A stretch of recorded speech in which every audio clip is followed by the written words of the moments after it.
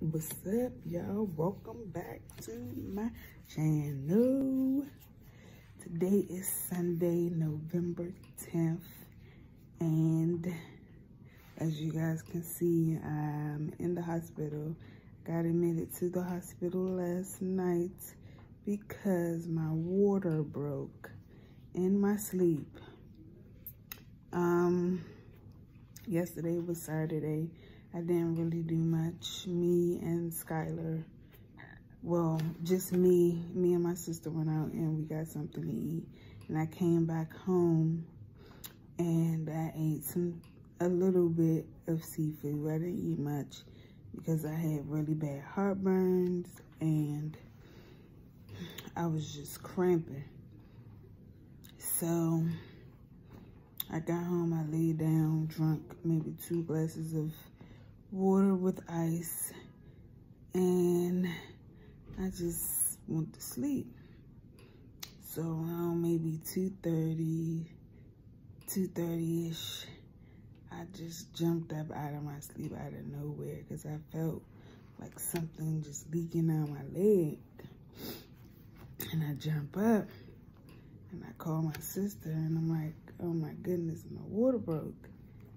So my sister was like, maybe you peed on yourself. I'm like, I don't think I peed on myself, but maybe. So I jumped in the shower, put on fresh new underclothes, and I laid back down. So I laid back down and I tried to go back to sleep, and I had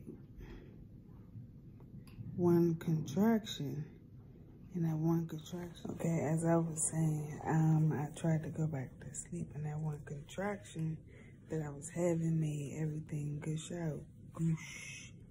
So I called my sister again. I was like, no, my water broke and I'm about to go to the hospital. So I got to the hospital around 3-ish. And they tested me and they made sure my water broke. And my water did break. They processed me and I'm here. I'm not having any contractions. I'm just here. I guess they're gonna try to keep the babies in as long as they could. I might be here for days. I might be here for weeks.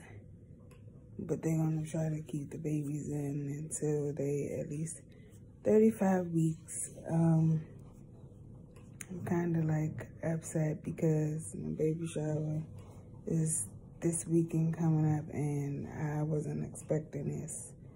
So that test that I took earlier, like last Tuesday, when it says 7 to 14 days you can go into labor, I guess the test is accurate and right if you get positive, because it was right on me. I'm just here. They giving me IVs, antibiotics, just in case if I get an infection.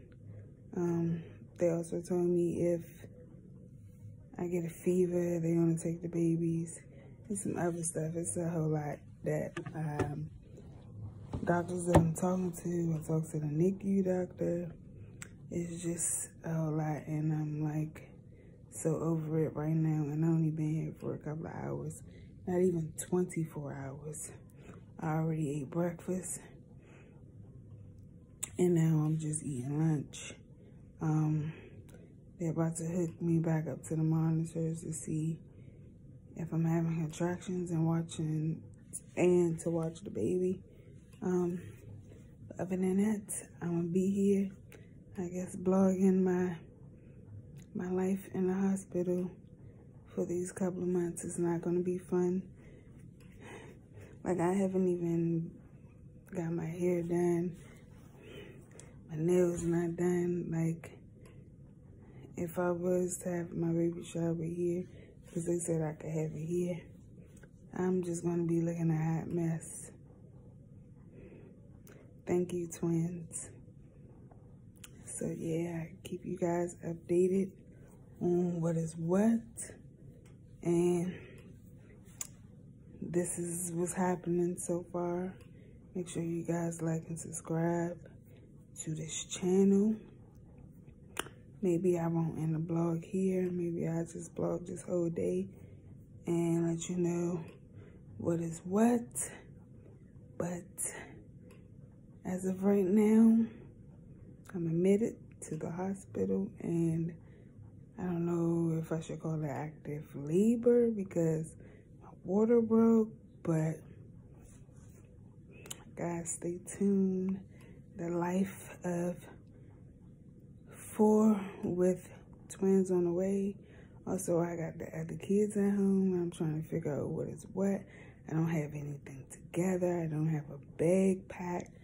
I just don't have anything because I didn't think I was going to go this early. I was going to start getting everything ready after the shower, but I don't think that didn't work out pretty well. Anyway, let me go because I have to call my doctor, my nurse, so she can hook me up to the monitors. And I guess, guys, stay tuned and send your prayers, and thank you. Make sure you guys like and subscribe. If I don't continue to blog no more today, thank you, and yeah, stay tuned.